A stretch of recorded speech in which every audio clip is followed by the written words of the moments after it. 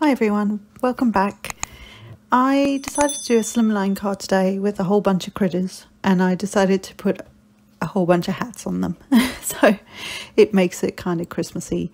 And I'm using a lot of lawn fawn and a mix of lawn fawn and mama elephant stamps and dies, and it's mostly going to be an all die cut card today.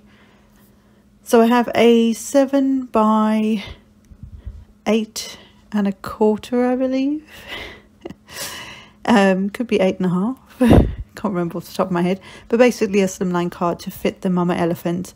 I believe this is the Woodland slim die. And basically it cuts out the little hills. It's got this lovely stitch detail around the outside, and it also cuts out the bits in the middle for like the opening of where the tree and the background would be. So you could have another piece of slimline that fits behind it and do some ink blending for a background, or if you've got some sort of background paper or pattern paper that you could use in the background, that would look really nice as well, like a starry sky or something glittery or something like that. I've done that in a previous Christmas one this year, I'm pretty sure. So I did this back to front. I actually was thinking I would ink blend, and I'm not. I'm going to use some Copic markers here, and I cut it out of some Bristol Smooth cardstock, which is not made for Copic markers or alcohol markers, but it worked okay.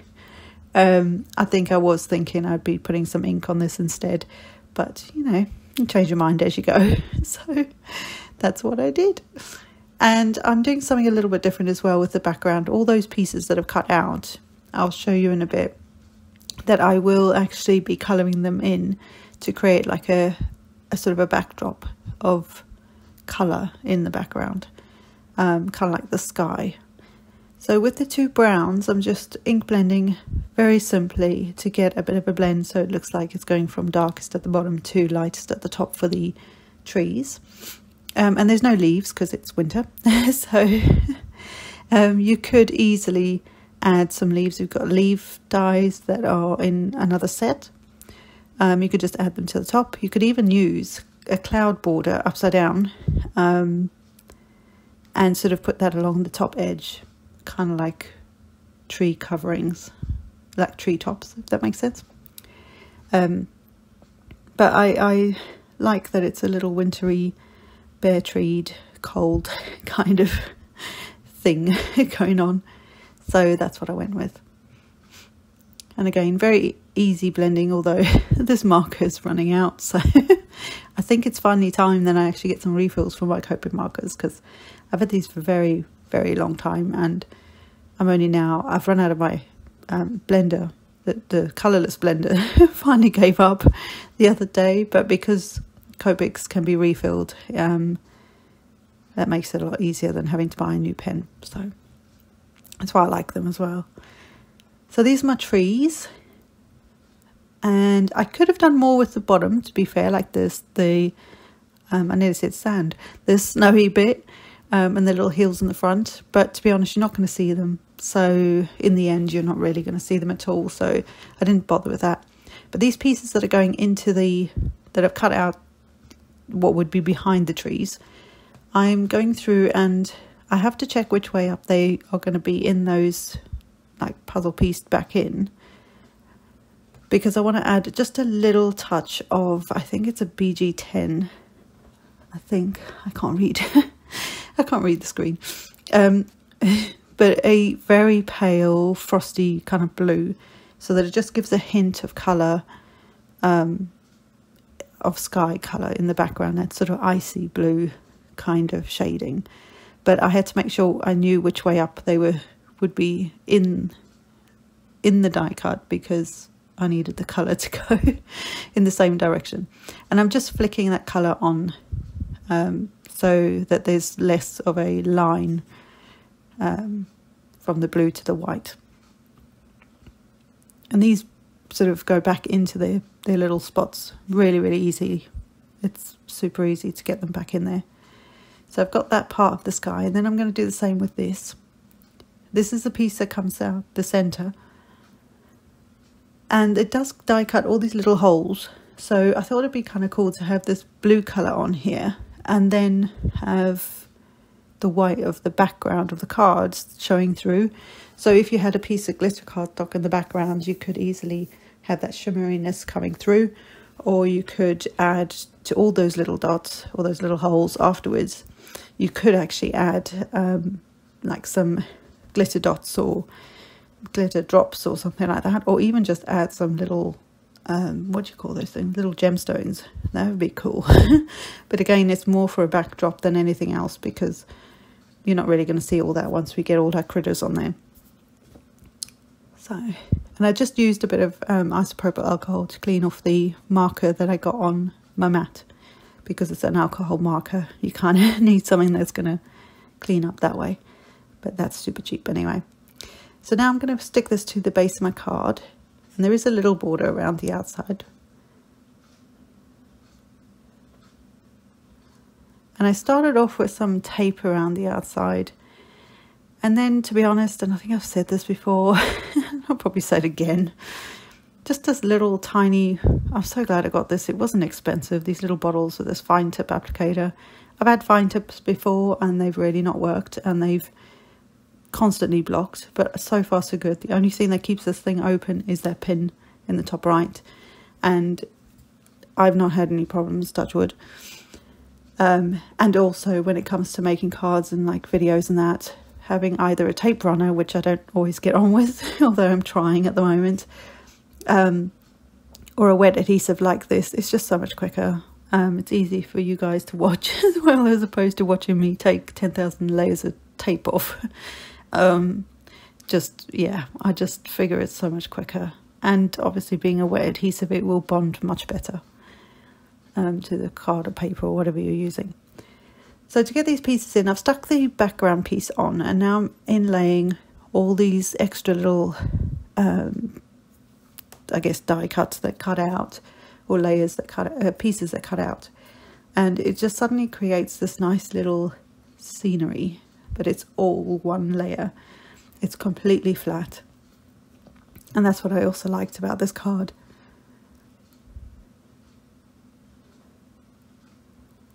So there's not going to be, there's a couple of things that might have a bit of dimension just because of what they are, and you'll see that at the end if you stick around for that. But the whole card is flat. There's no foam adhesive on this card at all, and yet it's still very busy and very heavy, I guess. There's a lot of pieces on here. So I thought I'd do the sentiments now. So I've got the Mama Elephant Yeti or Not, I believe, stamp set, and I've got the banners that I'm going to stamp there. And then I will take, there's another little banner that's got little stars in it. Oh, before I do that, beg pardon. I'm going to stamp the word merry, and there's two, there's merry and peace. So both those words are curved already so that you can just stamp them into that little banner, which I think is so genius. It just takes the hard work out when you have things like that.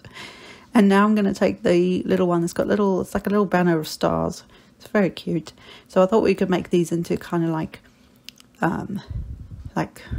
what do they call them? Like fairy lights in the background for all these little critters. I thought, why not?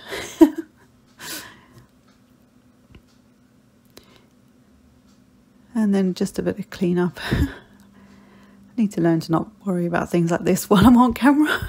Because you guys don't want to watch me clean stuff. Anyway.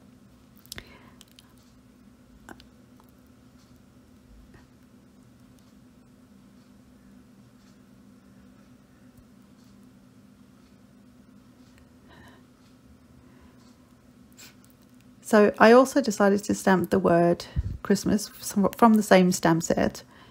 And I'm actually going to use the edge. I've done this thousands of times. Well, actually, I've not done it thousands of times. I haven't done that many videos, but I've done it a lot of times, where you stamp the stamp, or the sentiment, sorry, along the edge of a piece of cardstock, and then you can actually use your paper trimmer to cut that out and get sort of a block of sentiment. And I like that sort of look. It wasn't the original plan for this, And when I stamped it, I'm kind of glad I stamped it, because in the end, the original plan, which you'll see in a bit, it wouldn't fit. So I'm glad I actually stamped that word out at the same time without even thinking about it. That was just a happy accident. And so I also, getting back to these little banners, I coloured them in with some Copics, same Copics I had in my little stash there, just in a couple of yellows and reds. And then I will cut out this Christmas sentiment as well, and I've die cut the other pieces, as you saw.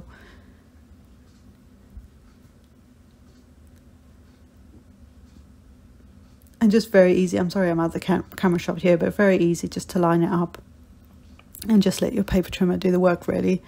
You can just cut it out with a pair of scissors. If you've got large enough pair of scissors, it's quite easy to do that. But I love using my trimmer for that. And then this is how I had an idea of where I was going to put the sentiments. And I needed to put those in place so that I could kind of work out where I was going to put all these creatures, because there's a lot of them. Well, there's 5, but that's a lot on one card. So to start with the with a lot of them, I was going to use some washi tape at the back, or this sort of tape at the back of the like where the ears and the eyes and the mouths are, but it just, I don't know, I was having issues when I was doing this bit, so I just decided, actually, if they're going to get stuck flat, I can just use wet adhesive and just stick all the pieces in like an inlay and just stick them straight in there. Now, I also didn't recut them in different colours, so what I could have done this 2 ways. One is I could have done it the way I'm going to show you, where I've cut out, say for example, the bunny or the whichever one, the bunny or the duck. I've cut them out. The mouth and the eyes are the same colour as the cardstock. I cut the main like part of the image, if that makes sense. So like the bunny is grey, but so is his eyes and his ears, the inner ears, and his mouth. But what I decided to do was to colour them in as I went, and it actually worked out all right. Just one of the deer's eyes don't look quite right, but I just went with it. I've done a lot of work on this. So so that's one thing you could have done. Another thing you could have done is just put a piece of black or dark brown cardstock behind the mouths and eyes, and that would have then filled in those gaps. Or you could have also, I've got more than one answer here obviously, more than 2, is you could have also die cut them again in a different colour and then inlaid those different colours in. Or the other thing, especially for the eyes, is I could have used googly eyes and that would have been quite funny actually. So there's a few ways you can do that. I just decided that I like that inlay sort of flat or flatter card. I'm having a thing about it at the moment. So for me, this worked out really nicely.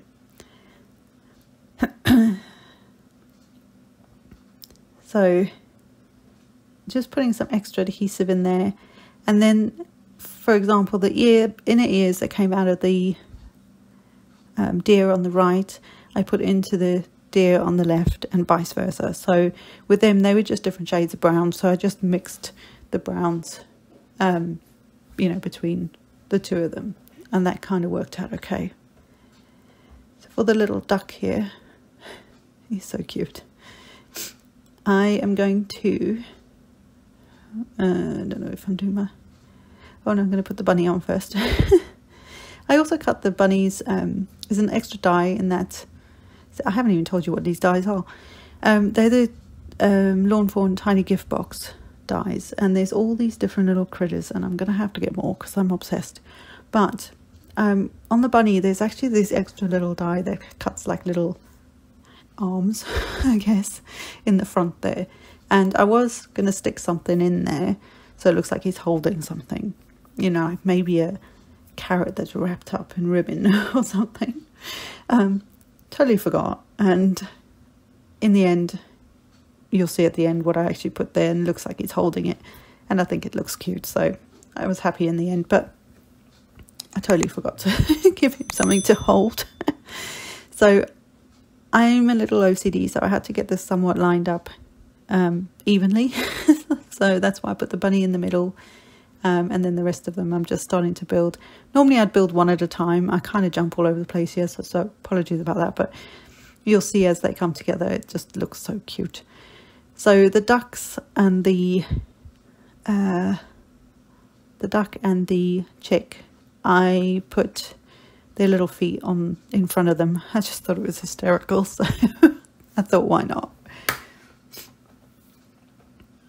And then the duck has a separate bill, so that was easy. I just cut that out separately.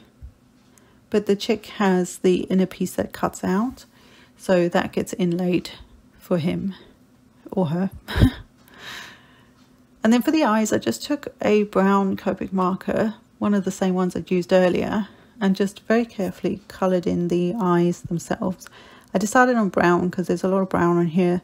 I don't know why, but black eyes on a would look fine, but it just, I don't know. I just thought the brown looked a little softer than sort of, because black eyes I think can look quite harsh sometimes. But it depends what you're putting together. Like on here there's a lot of brown, so it made sense. But other cards it would look really cool with black eyes in there. And now moving on to my little chick. So the duck's basically done. And if you're not putting a winter hat on him or a Halloween hat, because there's a little Halloween hat that you can get for them as well, then he's done. That's kind of how he would look. Well, for this, in this orientation, because there's a few different ways you can put these guys together, which is so cool. So cool. So getting my little duck on. No, chick. And those little feet. So funny. So again, just plonking them in front of him, and I just thought it looked so sweet. So just get that in there. And then again, I'm doing little brown eyes for him.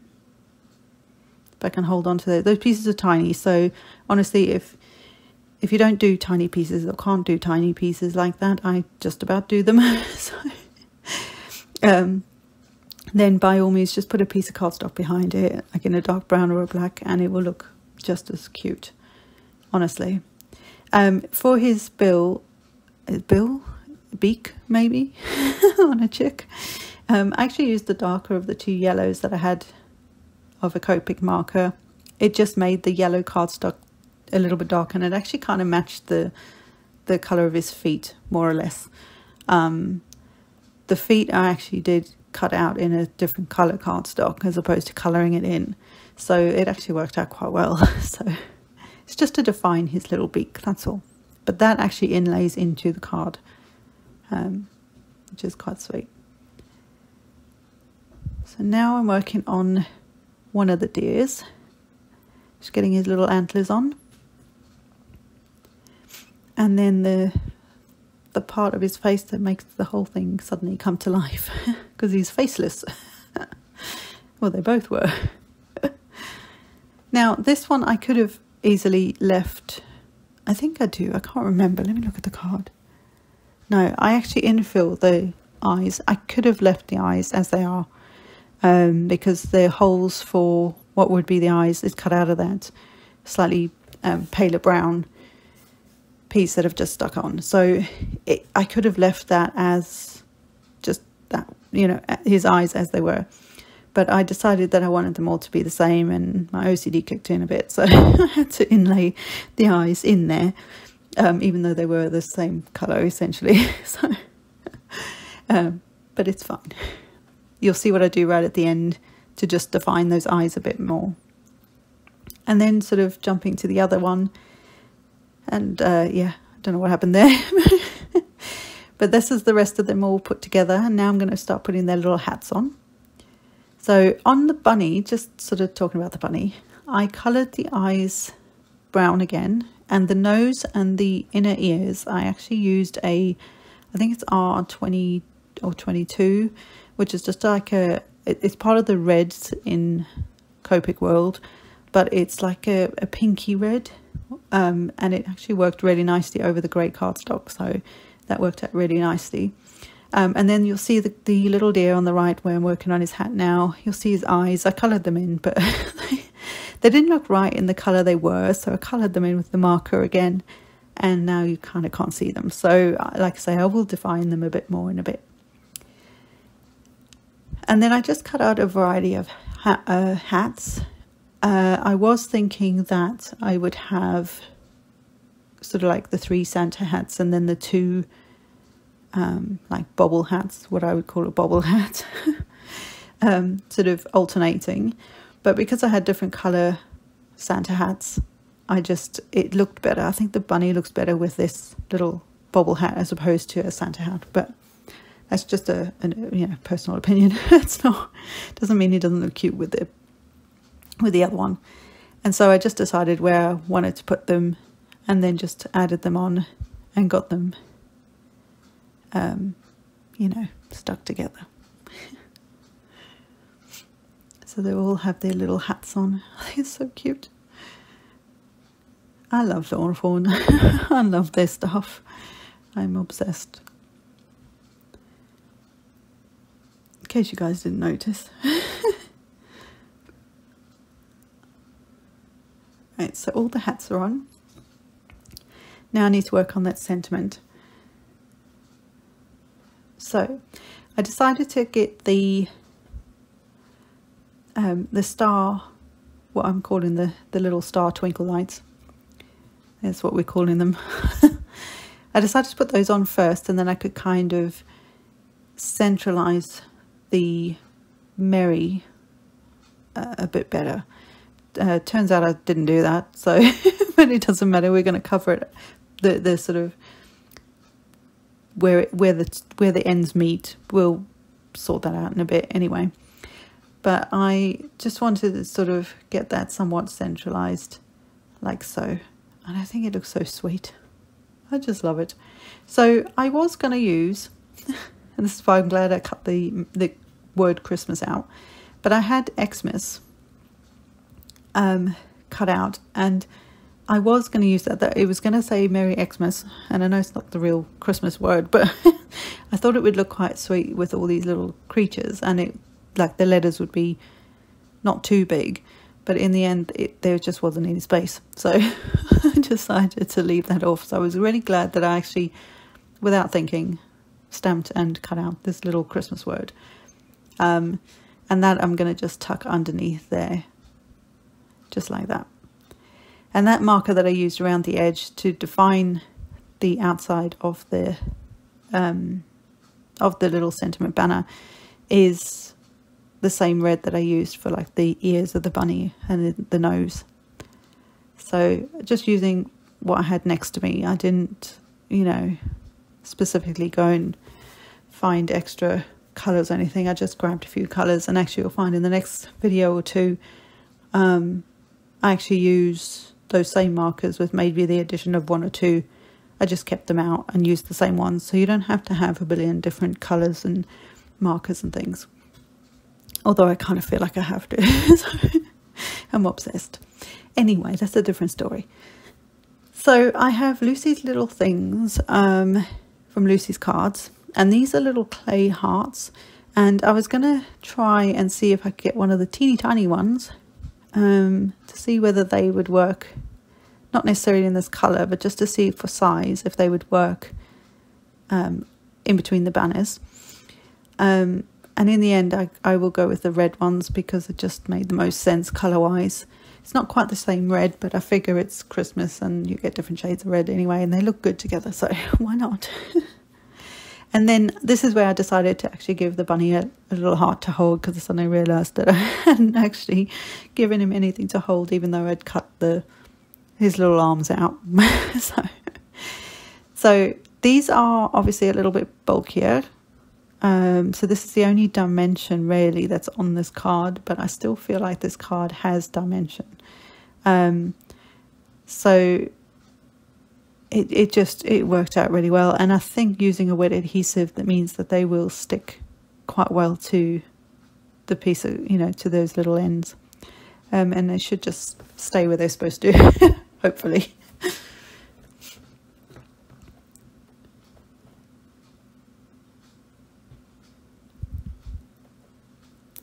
So one of the last things I'm going to do is take a shimmer pen. I've got an aqua, I can never remember the name of these things. I've got one of the Nouveau ones, and I've got one of the Spectrum Noir ones from Crafter's Companion, and I switched to the Spectrum Noir. I think I just need new pens. But anything with a bit of bling on it, I sort of figured the white areas. I did put some on the little hearts. Honestly, I don't know that I didn't know if it was going to work, because it's, you know, different materials, not a card as such. And then I added some to the stars. If you've got something like a glitter gel that is, or a glitter glue, so like a Stickles or a Nouveau, and it's got like sparkly stuff in it, and it's a clear one, then use that. That would work really well as well. So, or like the frosted, what's it called? Picket Fence, I think, Distress, which is like a white version. That could work really well on the hats as well. Or you could use puffy paint. That could work too. See, so many ideas, but when I'm in the middle of it, I never think of them. So, and then I took a white gel pen. This is just a Sakura gel pen, and I just added some highlights. I don't normally do this because I really don't know what I'm doing when it comes to this, but I just added a line and a dot every so often. And this is also where I will highlight the eyes and make them a little more defined, because on, like I say, on most of these it's absolutely fine, the eyes are fine, but that poor deer on the right is just not. Like, you don't even know he's got eyes. So this is where I just thought a little dot there made a bit of sense. And actually when I did them, I did it on all of them, and it looks quite sweet. I also think the top of noses, it works really nicely. So that's it, guys. Yes, it's a long-winded. It probably took me the best part of an hour once I had die cut everything, but it's just such a cool card. You know, maybe not one to mass produce, but it's a cute card, and I really like how all the little critters are just hanging out together like they do. So I hope you've enjoyed this, guys, and have a very Merry Christmas, New Year, festivities, whatever you celebrate, and I will see you soon in the next one. Bye for now.